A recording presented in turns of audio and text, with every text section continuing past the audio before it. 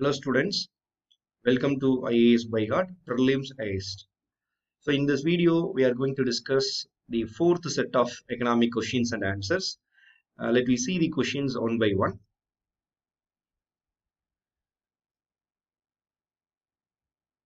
So which of the following is not a feature of hard currency? See, hard currency, which is nothing but the currency which is very familiar and willing to purchase all the countries for their own interest. Okay, so in economy there are different set of currencies like hard currencies, soft currencies, hard currencies. So these are only some of the different set of currencies in across the world. Okay, anyhow, so they are asking about not the future of hard currency. First we find out the features of hard currency, then we can easily eliminate it. So it is widely accepted around the world. Yes, it is one of the feature of hard currency. High liquid in the foreign exchange market. Yes, it is also a correct statement. Part of the IMF SDR basket. See, first of all, we may know about what is SDR. Special drawing rights. It may be called as paper gold. Okay, or it may be called as IMF currency. Okay, SDR is nothing but a paper gold or IMF currency. And third thing is SDR is the combination of 5 international currencies. Okay, so the SDR basket consists of 5 currencies. One is the US dollar, pound sterling, Japanese yen, and then euro. And recently in 2016, the one more currency to be added, that is China yuan.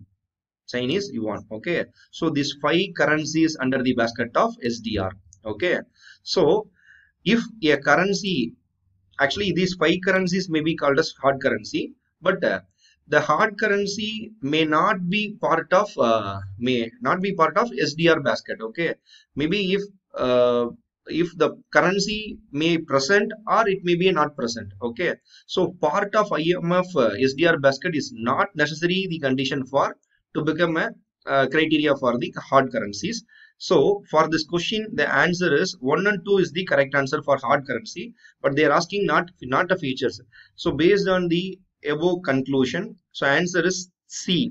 Okay, 31 answer C. So third statement is a not necessary for to become a hard currency. Let me see some of the facts regarding that. So answer C, hard currency is a currency widely accepted around the globe and payment for goods and services. So a hard currency is expected to remain relatively stable. This is important, relatively stable for a short period of time and to a high liquid in the foreign exchange and the foreign exchange market. Okay, so final thing is it is not essential that all hard currency are part of IMF SDR basket, right? So anyhow, let's go to the next question.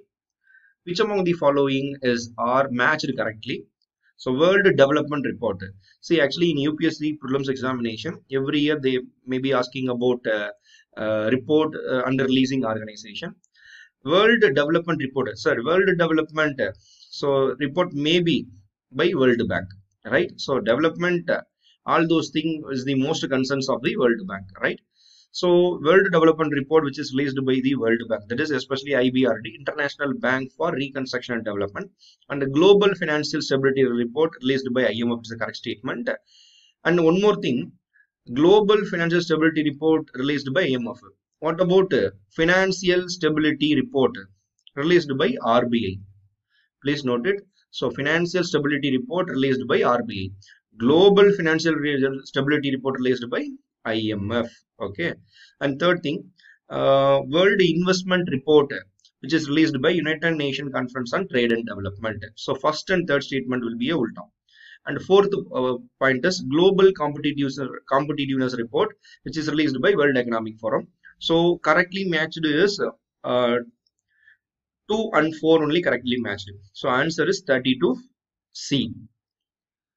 See, World Development Report, IBRD, World Bank, Global Financial Stability Report, IMF, World Investment Report, Conference on Trade and Development, Economic Forum, right? And 33rd question, which of the following ways used to express the expenditure by the government towards the education? Actually, recent days, the education spendings to the government is increases. Comparing to the 2019-20, India spending around 94,300 crores. Okay, 300 crores. But in budget 2020-21, it maybe increases around 4,500 crores. I think 99,800 crores. Okay.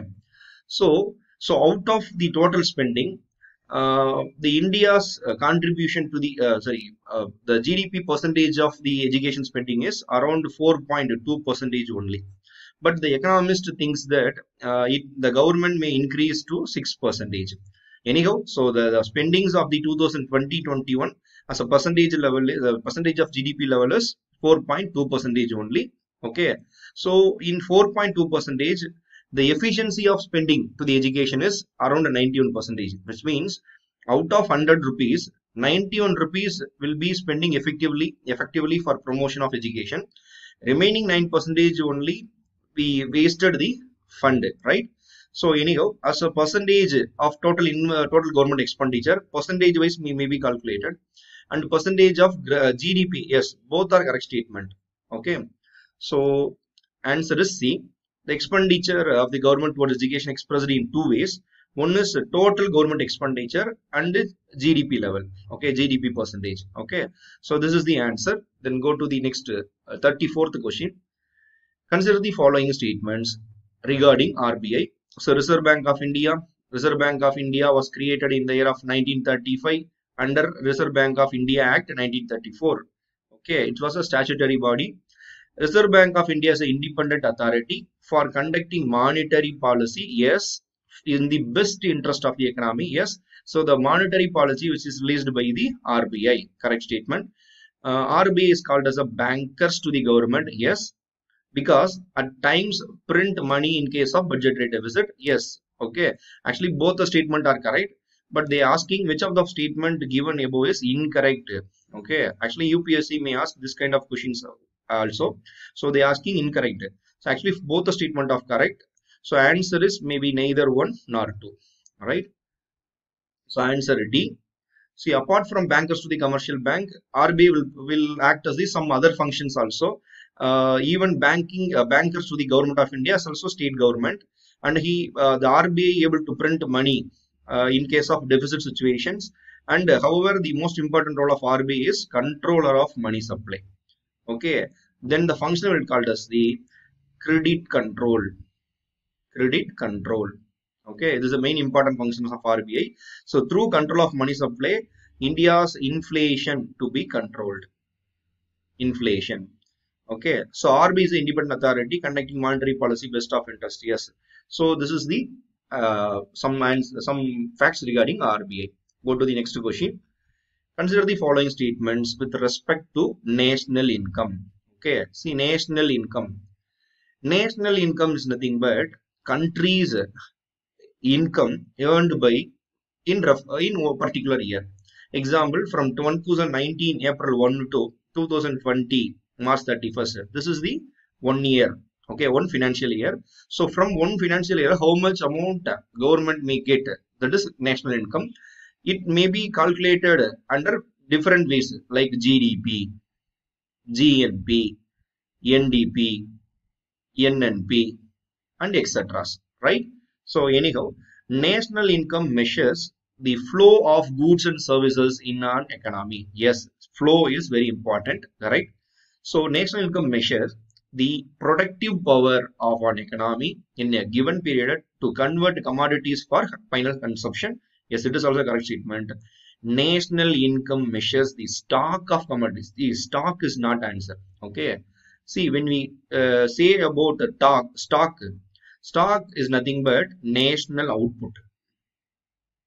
National output.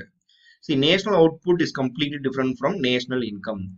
All productions are not the income of the country. Okay, all production which may be converted into the finished consumer goods, that may be called as the income of the government. Okay, so the stock of the commodities when we talking about is called as national output. So third statement is a wrong statement. Which of the above statements are correct? So first statement is a correct statement. Answer is B, 1 and 2 only. Third statement is a wrong statement. So national income measures the net value of goods and services produced in a country during a year. It includes net earned foreign income also, right? See, national income is a flow, not a stock. The stock, which means national output.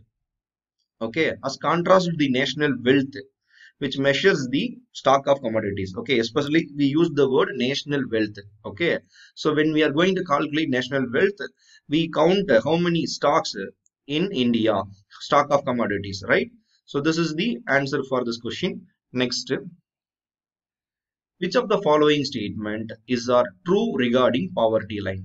See, poverty is the single most fundamental issues in India. Since independence, in India, most number of people in the poverty line. Okay.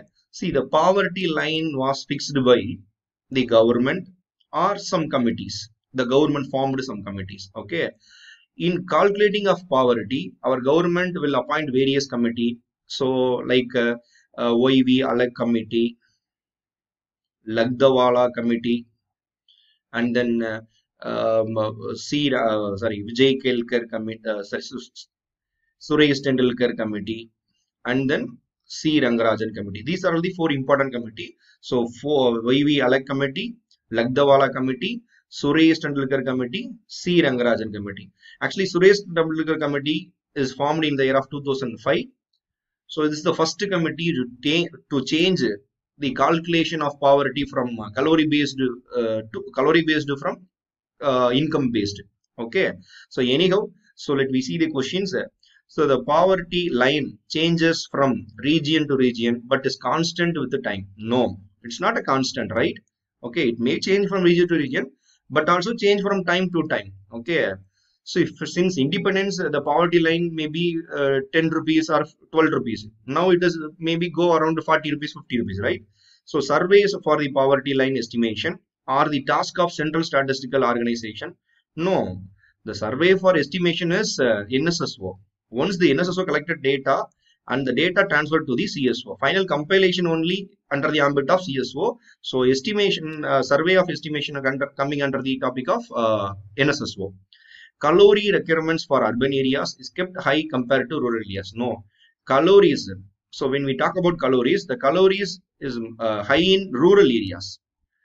See, according to the Lagdawala Committee, the rural people who are having 2,400 calories per day, they may be called as above poverty line. In urban people, 2,100 calories per day. Okay, so because rural area will have a very hard job, right, comparing to the urban area. So a rural area will have more calories comparing to urban area. So based on the above discussions, so the select the correct state answer from given quotes. See, answer is all the three statements are wrong, right? So answer is C. So poverty line change from region to region and also from time to time. Yes. And survey for poverty line estimation is task of NSSO, right? And calorie requirement for urban areas kept low compared to the rural area, right? So anyhow, we'll go into the next. So question number 37. Women Transforming India Awards was given by every year by actually Transforming India Awards, which is given by Niti Aayog. Okay, so it was given in the day of March 8th, so Women's Day, right? So anyhow, let me see some more facts regarding that. So Niti Aayog Women Entrepreneurship Platform organizing the 4th edition of Women Transforming India Awards in 2019 on International Women Day, March 8th, right? So in this occasion, Women Entrepreneurship Platform also completed 2 years since its inception, right? Since 2019, Women Transforming India Awards have been hosted under the aegis of Women Entrepreneurship Platform of theme of Women and Entrepreneurship. Okay, so this is the very important for your prelims examination. Go to the next question. Consider the following statements with respect to the National Handicapped Finance Development Corporation. Actually, this corporation coming under the Ministry of Social Justice and Empowerment. Okay, so first statement, it is registered as a non-for-profit company and provide financial assistance to the person with the disabilities. Yes, see, disabilities may be called as Divyang, Divyang. Okay, Divyang. It is Apex Corporation under the aegis of Ministry of Finance. No, it is not Ministry of Finance. It is under the Ministry of Social Justice and Empowerment. Okay, so the answer is 1 only is the correct statement. So 38A, National Handicapped Finance Development Corporation recently organized the Long Exhibition cum Fair Fest. ECOM. See, ECOM is nothing but entrepreneurship, knowledge, awareness, marketing. Okay, the word is explanation, abbreviation is entrepreneurship, knowledge, awareness, marketing, and also represents the inclusiveness, oneness, unity, and appropriately describe the efforts being put forward by the National Handicap Finance Development Corporation and marketing platform aggregation of the product. Okay, right. So the National Handicap Finance Development Corporation, it is the Apex Corporation under the aegis of Department of Empowerment of Persons with Disabilities under the Ministry of Social Justice and Empowerment. So it started in the year of 1997, right? So it is a registered non-for-profit company and provide financial assistance to the Divyang. Divyang is nothing but person with disabilities, right? So to empower Divyang marginalized groups of society more closely, so they established the foundation. Okay, this year the National Handicap Finance Development Corporation established foundation. See, in the options of the connect market hand-free prices, Divyang entrepreneurship, Divyang foundation marketing, making efforts for the development of the brand and platform for marketing products of these determined entrepreneurs. Okay, see, actually these are all very important for the Divyang communities because they are very vulnerable. So this organization will develop their finance strength as well as their social living. Okay, so go to the next question. This year, the year 2019 marked Golden Jubilee, 50 years. Okay, which event as per the Economic Survey 2020? Actually, in Economic Survey 2019-20, the Economic Survey, which was prepared by Chief Economic Advisor, which is released one day before the budget was introduced. So they marked Golden Jubilee for banking nationalization. See, bank nationalization 2019 is the 50th nationalization of banks. So when it was nationalized 1969, okay, during the period of Indira Gandhi. See, in 1969, 14 banks nationalized. Okay, so the criteria for 14 banks is, one is the bank which is having more than 50 crores of capital. Okay, so at the time the 14 banks will have more than 50 crores of capital. So the government go into the action of nationalization. See, nationalization is nothing but the government shares more than 50%. Okay, the government holding the particular bank share is more than 50%, which is called as nationalization. Okay, so 1969, which is called as first round of nationalization. So 14 banks, and the second round of nationalization is 1980, 6 banks to be nationalized, right? So from 1969 to 2019, so this is a 50-year. Okay, so bank nationalization. So answer C, 2019 is a golden jubilee year for bank nationalization, right? So anyhow, the last question: what is the projected growth rate for agriculture in fiscal year 2019-20? See, actually, in economic survey 2019-20, our projected GDP growth rate for overall is 5%. Then the budget projected 2020-21 growth rate is 6 to 6.5%. But unfortunately, there was a global pandemic and some unfortunate situation. So our GDP growth might be expected less than 2%. Okay, by World Bank and other organizations. Anyhow, out of this 5%, the primary sector, that is agriculture contribution, is around 2.8%. Right? So the answer is 2.8%. Okay, the economic survey 2020 has projected agriculture and allied sector growth is 2.8%. Actually, there will be a scheme, National Mission on Agriculture, and all those things, Rashtriya Krishi Vikas Yojana. The scheme, the objective is the overall increase in the agriculture growth rate of 4%. But since 2005 up to 2020, still we are not achieving the growth rate of 4%. in agriculture sector. So most of the people depends on agriculture sector.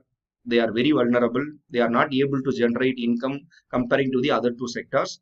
In India, right now, more than 50% of the people directly or indirectly depends on agriculture sector. So anyhow, thank you.